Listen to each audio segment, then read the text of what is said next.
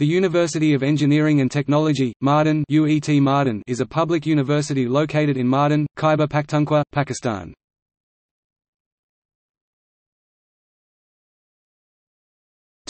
History. Government of Khyber Pakhtunkhwa established a sub-campus of University of Engineering and Technology, Peshawar in Mardan in 2002. It was upgraded into a full-fledged university in October 2017. Dr. Imran Khan is the first Vice-Chancellor of UET Mardan.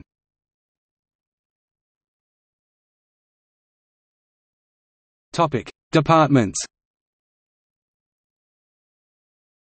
UET Mardan has currently the following departments: Computer Software Engineering, Electrical Engineering, Telecommunication Engineering, Computer Science.